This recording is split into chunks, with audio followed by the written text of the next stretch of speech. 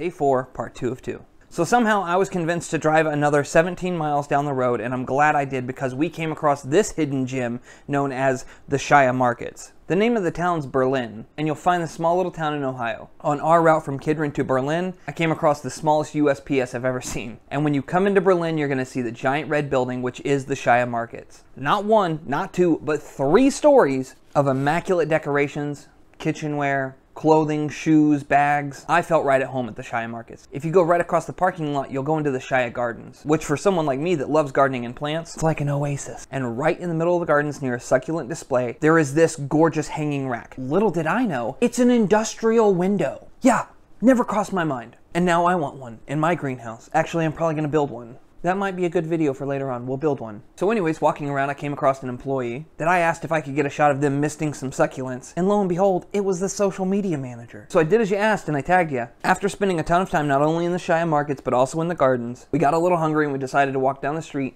and we came across Table Rock Pizza. So we decided to swing in, place an order, and then go walk around while it was being made. We visited a couple shops down the street, which you'll notice the history in the buildings, then made our way back to Table Rock, which I'm telling you right now, it won't disappoint. I'm a sucker for Firestone cooked pizza. And not only did the toppings not disappoint, but the crust, don't get me started.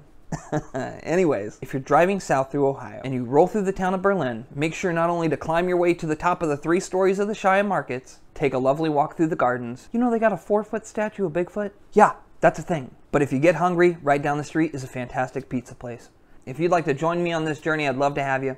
As always, have a beautiful, blessed day. Tell somebody you love them. I'll see you on the next one.